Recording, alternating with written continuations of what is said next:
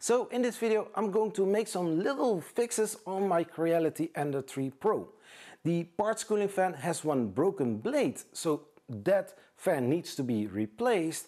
But also when I did a upgrade for the power supply unit holder, I forgot something. And well, in this video I'm going to fix that little issue and also upgrade the power supply unit holder for a newer version which works much better.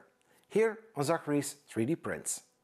Hello 3D printing friends, this is Zachary from Zachary 3D Prints, bringing you how to review news and anything 3D printing or 3D printer related you can find right here on this channel.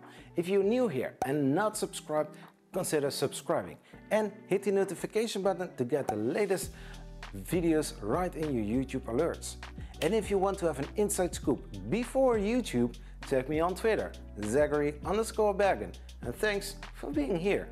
So like mentioned, today in this video I'm going to make some changes on the Creality Ender 3. First of all, the parts cooling fan. I don't know when it happened, but one of the fan blades is broken, causing a little imbalance in the parts cooling fan, making some huge noise. So to reduce that noise, I'm going to replace it with a brand new parts cooling fan. 24 volts is this one. In my case, it's a red and black wire.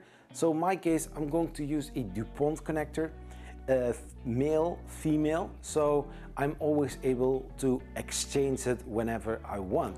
If I want to upgrade it for a different parts cooling fan, maybe a noiseless or a silent parts cooling fan, I can always exchange it for a other parts cooling fan because I can just unplug the connector and replace it for something else. So that is very convenient. So for that reason, I'm not going to solder anything, but use a DuPont male-female connector in between. So that is one of the things that I'm going to do. And also the power supply unit holder. Several months ago, something like last year, I did an upgrade for a power supply unit holder to have it on the bottom or underneath the Y-axis frame. So in that case, what happened? I didn't ground the power supply unit with the frame of the Ender 3 Pro. Some people did comment at me on that, and also the power supply unit holder is going to be changed for a newer version. This version is better than the previous one that I used last year in my video. So let's get into the changes.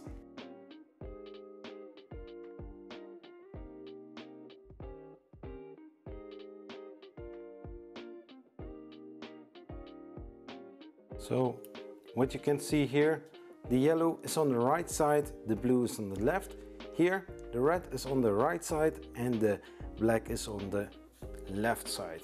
So the yellow is going on the red and the blue is going on the black.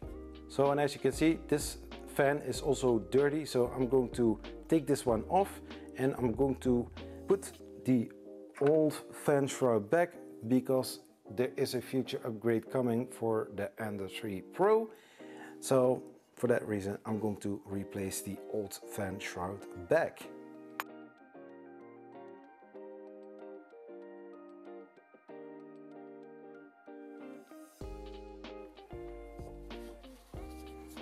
So now I'm going to dust this off.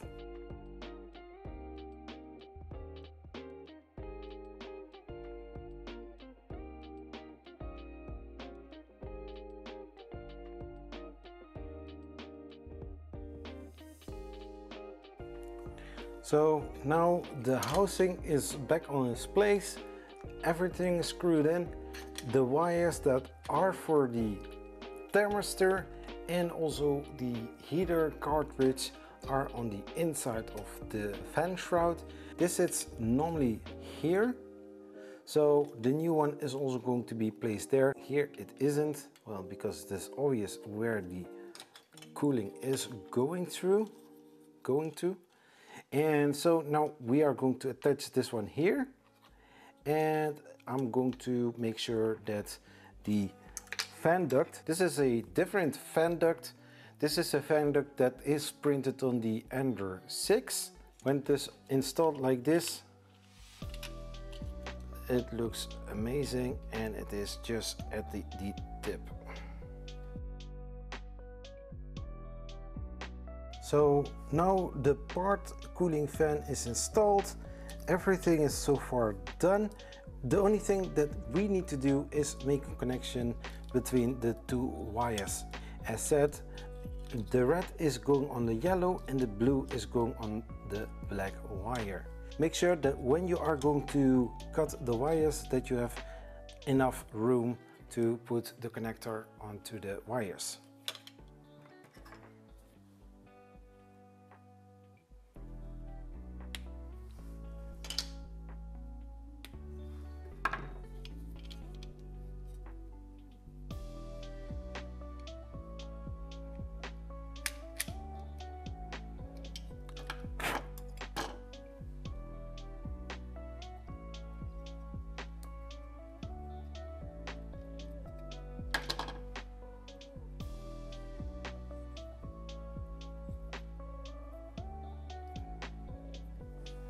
So depending on how you want to do that, I'm going to use the male connectors on the part where the parts cooling fan is, and on the other side I am using the female connectors, so that you always push the male into the female connector. So to crimp it, you take the pin as this through, just 2 clicks, so that it holds. Then you take the wire, put it in there, and then push it all the way through. There you have it. Then we take one DuPont connector. Look where the pin is.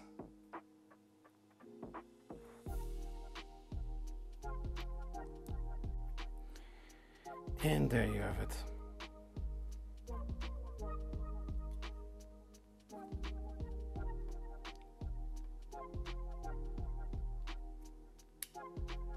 On the back side, you pull a little bit, making sure that everything is well. And we try to push it in.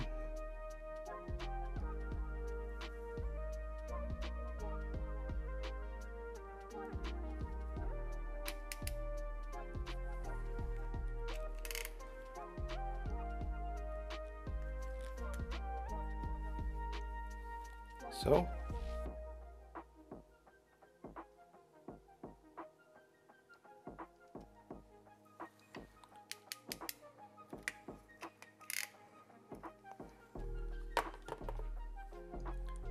That one is done too. Now we are going to put the black sleeve over it.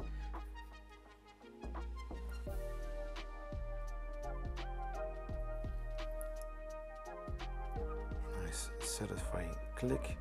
So, like mentioned, red on yellow, so I can connect it right here.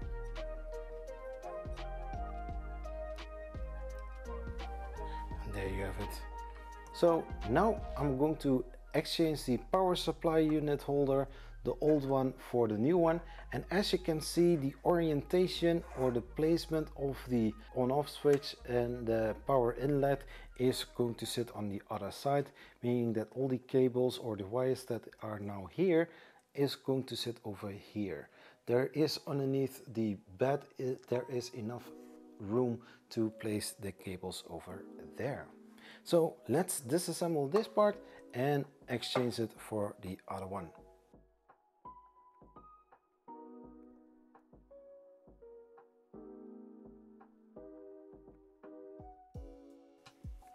So here it is out. As you can see, there's a little cover over it, a little mesh that I made several months ago. So I'm going to remove it. We say hello to Joseph Prusa.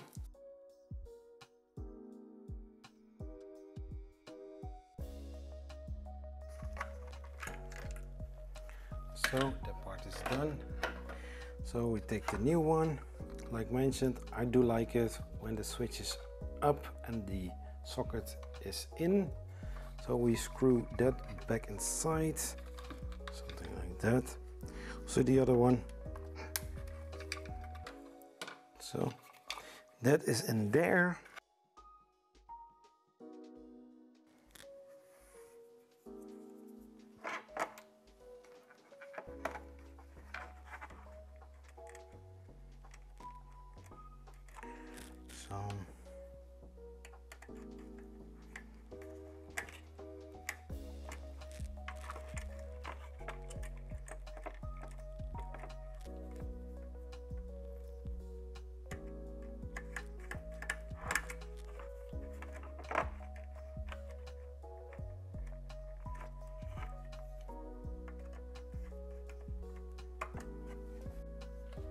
So this one is connected. As you can see, I just connected here, and this is looking much nicer.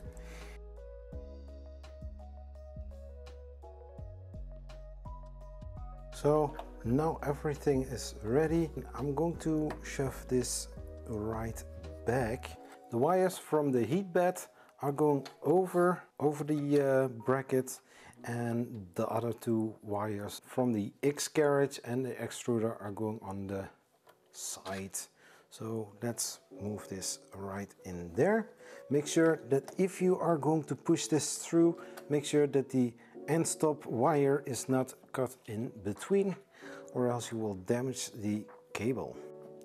So now with this in, I'm going to screw 4 and 5 screws into the brackets.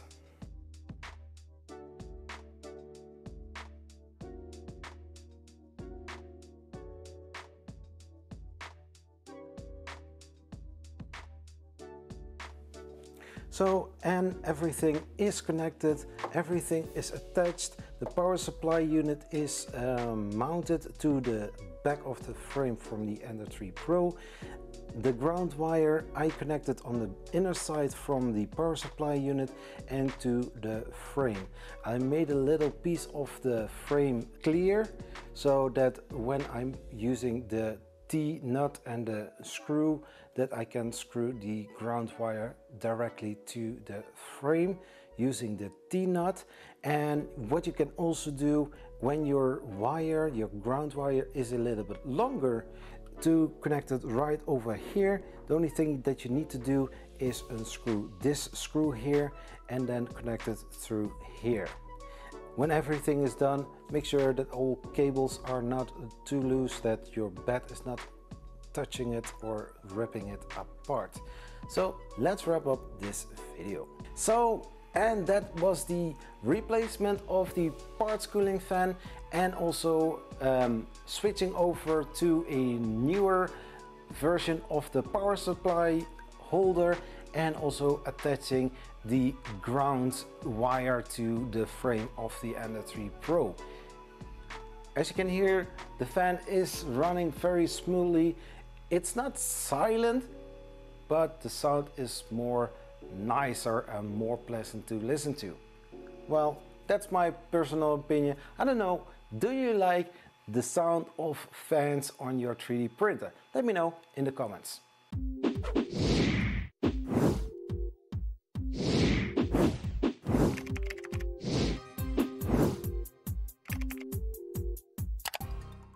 This video is supported by these awesome Patreon supporters: Volume Moses, The Lightspeed, and Fixum Dude. Thank you guys for your support every single time.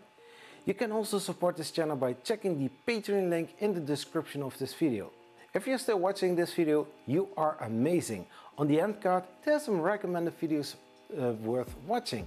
While you're there, check out the merch in the merch store. Please like this video, share this video with other people and on social media. And hey, let's make awesome things with 3D printing. Zachary 3D Prints. Bye bye.